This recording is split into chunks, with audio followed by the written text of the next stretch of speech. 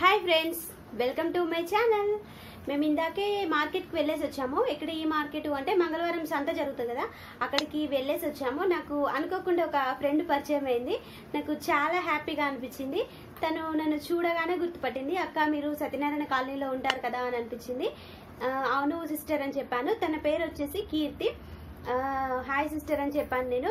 నాకు చాలా బాగా తొందరగా గుర్తుపట్టేసరికి చాలా హ్యాపీగా అనిపించింది. అవన్నీ నేను మీతో షేర్ చేస్తున్నాను. నేను ఆమెతో సెల్ఫీ కూడా దిగాను, అది కూడా మీతో షేర్ చేస్తున్నాను.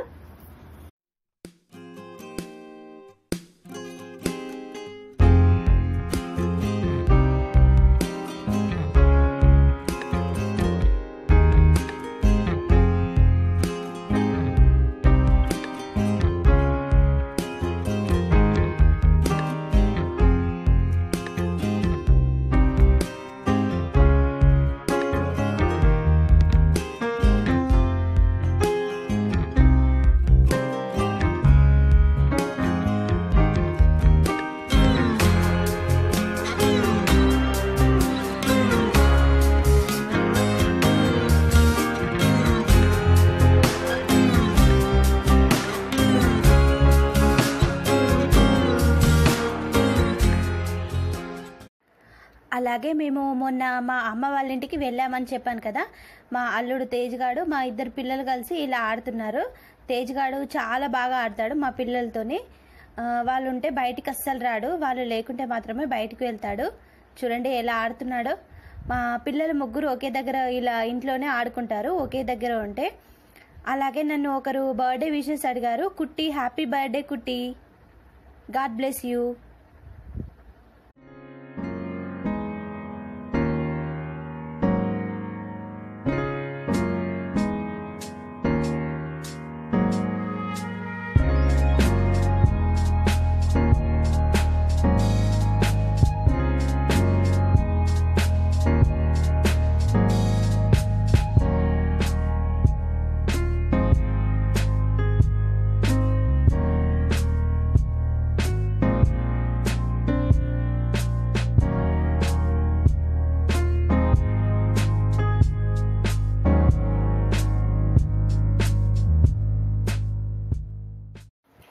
మా అమ్మ చేపల పులుసు చాలా బాగా చేస్తుంది.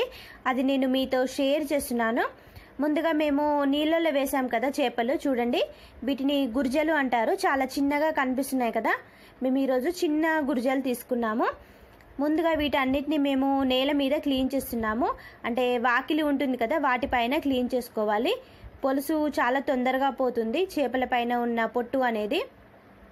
వీటన్నిటిని ఇలా క్లీన్ చేసి పెట్టుకోవాలి. ఉప్పు వేసి, సాల్ట్ వేసి ఒక 2-3 టైమ్స్ బాగా వాష్ చేసుకోవాలి. అప్పుడే నీచు వాసన అనేది ఏమీ రాదు ఫిష్లకి. చూడండి, ఇలా తలకాయలు, తోకలు సపరేట్గా చేసి పెట్టాము. అలాగే ఇందులో వేయడానికి కొంచెం చింతపండు కూడా నానబెట్టాము. ముందుగా మేము వచ్చేసి ఉల్లిపాయలని బాగా కాలుస్తున్నాము ఇలా స్టవ్ మీద. ఉల్లిపాయలు ఇలా కాల్చుకోవడం వల్ల లోపల చాలా బాగా ఉడుకుతుంది ఉల్లిపాయ అనేది. టేస్ట్ ఇలా చాలా బాగుంటుంది చేపల కూరలోకి. అలాగే వెల్లుల్లి కూడా మేము దంచుతున్నాము రోట్లో వేసేలాగా, పొట్టు తీసిన వెల్లుల్లి. ఇది మెత్తగా మనం పేస్ట్ లాగా దంచుకోవాలి. ఉల్లిపాయను కూడా ఇలా పొట్టు తీసి పెట్టుకున్నాము. చూడండి, వెల్లుల్లి ముద్ద ఇలా సపరేట్గా, అలాగే ఉల్లిపాయ ముద్ద ఇలా సపరేట్గా దంచి పెట్టుకోవాలి. మనం వీటిని రోలు లేకుంటే మీరు మిక్సీలో కూడా దంచుకోవచ్చు. ఇలా సపరేట్గా మాత్రం దంచి పెట్టుకోవాలి కర్రీ చేయడానికి. మా అమ్మ అయితే ఎప్పుడు ఇలా రోట్లోనే దంచుతుంది నాన్ వెజ్ వండినప్పుడు.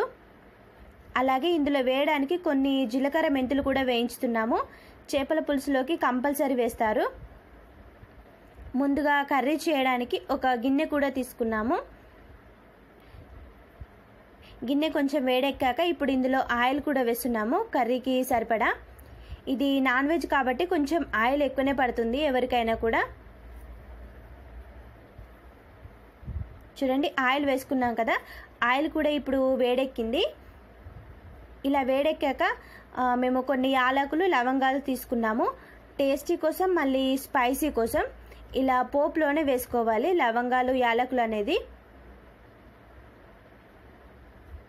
చూడండి, ఇవి ఫ్రై అయ్యాయి కదా. ఇవి ఫ్రై అయ్యాక ఇందులో మేము ముందుగా రెడీ చేసి పెట్టుకున్న వెల్లుల్లి వేస్తున్నాను, రోట్లో దంచిపెట్టిన. ఇలా వెల్లుల్లి వేసిన తర్వాత ఇందులోనే ఉల్లిపాయ పేస్ట్ కూడా వేస్తున్నాము. మనం ఉల్లిపాయను కాల్చుకున్నాం కాబట్టి చాలా తొందరగానే ఫ్రై అవుతుంది. ఈ ఉల్లిపాయ వెల్లుల్లి పేస్ట్ అనేది ఇలా బాగా ఫ్రై చేసుకోవాలి, పచ్చివాసన ఏమీ లేకుండా.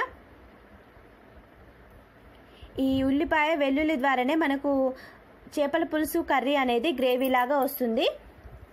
ఈ ఉల్లిపాయ వెల్లుల్లి మనం వేయించుకునేటప్పుడే ఇందులోనే కొంచెం పసుపు యాడ్ చేసుకుంటూ ఫ్రై చేసుకోవాలి. ఇలాగా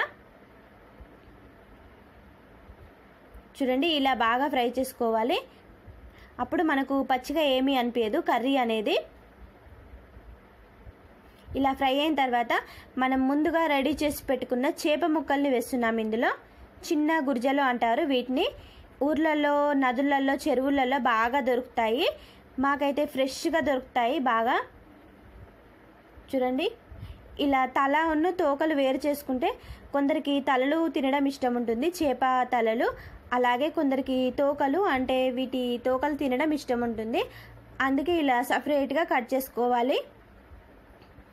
ఇలా చేప ముక్కలు వేసుకున్న తర్వాత మనం ఒకసారి ఈ పోపు మిశ్రమం అంతా వీటికి పట్టేలాగా కలుపుకోవాలి. ఈ చిన్న గుర్జలు అంటే చిన్న చేపలు అనేవి మన పెద్ద చేపల కంటే చాలా ఎక్కువ టేస్ట్ ఉంటాయి. ఇవి ఎప్పుడు దొరకవు, ఎప్పుడో ఒకసారి మాత్రమే దొరుకుతాయి సీజన్లో. మాకు ఊర్లో కాబట్టి చేపలు ఎక్కువగా పడతారు, ఫ్రెష్గా దొరుకుతాయి. మా ఇంటికి చాలామంది తెచ్చి ఇస్తారు చేపలు. మేము వెళ్ళినప్పుడు దొరికితే అమ్మ మాత్రం కంపల్సరీ వండుతుంది చేపల కూర అనేది. ఎందుకంటే మా ఇంట్లో అందరికీ ఇష్టం మా అమ్మ చేతి చేపల కూర అంటే. అందుకే మేమందరం ఇంటికి వెళ్ళినప్పుడు ఎప్పుడైనా చేపలు కావాలి అంటాము. ఇలా చేపలు ఫ్రై చేసుకున్న తర్వాత ఇందులో ఇప్పుడు చింతపులుసు యాడ్ చేసుకోవాలి. చింతపులుసు బాగా వేయకూడదు, మరి పుల్లగా అవుతుంది. అందుకే మనం ఎంత చేపలు తీసుకున్నామో దానికి చూసుకుంటూ వేసుకోవాలి. మేము ఈరోజు కిలో చేపలు తీసుకున్నాము, దానికి ఒక పెరికేడు చింతపండు తీసుకున్నాము. ఇది పాత చింతపండు, కొత్త చింతపండు కాదు. చేపల పులుసులోకి పాత చింతపండు అయితేనే టేస్ట్ అనేది చాలా బాగుంటుంది. అందుకే ఎక్కువ శాతం చాలామంది పాత చింతపండు వాడతారు ఇందులోకి. చూడండి, చింతపులుసు మొత్తం ఇలా చేత్తోనే వడకట్టుకుంటాం మేము. కొందరు జాలితో వడకడతారు, కాకపోతే ఇలా చేత్తోని వడకడతానే మాకు చాలా బాగా అనిపిస్తుంది. ఇలా చింతపులుసు మొత్తం వేసుకున్న తర్వాత ఇందులో కొంచెం సాల్ట్ కూడా వేస్తున్నాము.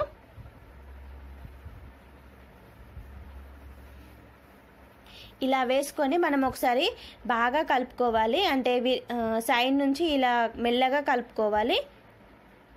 ఎందుకంటే మనం చేప ముక్కలు ఉడికినాక కలపకూడదు, మొత్తం విరిగిపోతాయి. అందుకే ఇలా పులుసు వేసిన వెంటనే కలుపుకోవాలి, అప్పుడు మనకు గట్టిగా ఉంటాయి. ఒక్కొక్కరు ఒక్కో రకంగా వండుతారు చేపల పులుసు అనేది. ఇలా పులుసు వేసిన తర్వాతనే ఇందులో కారపొడి కూడా వేస్తున్నాము. కారపొడి అనేది మీకు స్పైసీకి తగ్గట్టు వేసుకోండి. మేమైతే కారం ఎక్కువగా తింటాము, అందుకే కొంచెం కారం ఎక్కువగా పడుతుంది మా కర్రీలలో.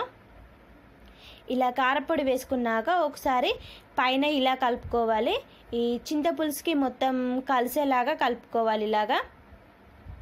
కాకపోతే నాన్ వెజ్లోకి కారం ఎక్కువగా ఉంటేనే టేస్ట్ అనేది చాలా బాగుంటుంది, లేకుంటే నీచు స్మెల్ వస్తుంది నాన్ వెజ్లో. చూడండి, ఇలా కలుపుకోవాలి. ఇలా కలుపుకున్న తర్వాత మేము ఇందులో కొంచెం అల్లం వెల్లుల్లి పేస్ట్ యాడ్ చేస్తున్నాను. మా అమ్మ డైరెక్ట్గా వేసింది, అందుకే మామూలుగా పైన చూపించాను. ఇలా పులుసు మరిగేటప్పుడు వేస్తేనే అల్లం వెల్లుల్లి పేస్ట్ అనేది చాలా బాగుంటుందట టేస్ట్, అందుకే ఇలా పులుసు మరిగేటప్పుడు వేస్తాము.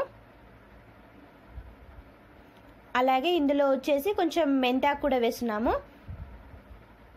ఇలా అన్నీ మనం పులుసులోనే వేసుకోవాలి, టేస్ట్ బాగుంటుంది చేపల పులుసులోకి. చూడండి, ఇలా పైన పైన కలుపుతూ ఉండాలి. అలాగే ఇంకా కొంచెం సాల్ట్ కూడా వేస్తున్నాము. మేము ఇలా సాల్ట్ వేసిన తర్వాత పులుసు ఒకసారి చేతిలో వేసుకొని చూస్తామన్నట్టు, పులుపు సరిపోయిందా లేదా, కారం ఉప్పు సరిపోయిందా లేదా అని చూస్తాము. అప్పుడు మనకు కరెక్ట్గా తెలుస్తుంది చేపల పులుసుకు ఎంత చింతపండు వాడాలి అనేది. చూడండి పులుసు మరుగుతుంది కదా, చేపల పులుసు. ఇలా మరిగేటప్పుడు మనం ముందుగా రెడీ చేసి పెట్టుకున్న జీలకర్ర మెంతుల్ని కూడా ఇలా పొడిలాగా చేస్తున్నాము. ఇలా మనం కర్రీస్ నాన్ వెజ్ వండేటప్పుడు అప్పుడప్పుడు దంచి వేస్తే టేస్ట్ అనేది మనకు బాగా వస్తుంది, తెలుస్తుంది కూడా తినేటప్పుడు. ఈ జీలకర్ర మెంతి పొడి ఇప్పుడు ఇందులో యాడ్ చేసాము. మేము పులుసు మరిగేటప్పుడు మూత పెట్టాము, పులుసు అనేది చిక్కగా రావడానికి. కొంచెం మరిగితే సరిపోతుంది, 2 మినిట్స్. చేపల పులుసు కర్రీ అనేది చాలా తొందరగా రెడీ అవుతుంది. మనం చేపలు కడుక్కోవడానికి చాలా టైం పడుతుంది, కానీ కర్రీ చేసుకోవడానికి చాలా తొందరగానే అవుతుంది. చూడండి మనకు పులుసు కూడా చాలా వరకు ఎగ్గింది కదా.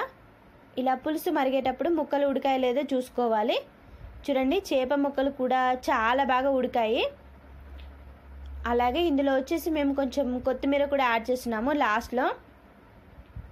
మనం చేపల కూర అనేది ఇంకా నైట్ వండుకొని తెల్లారి తింటే చాలా బాగుంటుంది టేస్ట్. మేమైతే ఎక్కువ శాతం అలానే చేస్తాము, నైట్ వండుకొని తెల్లారి తింటాము.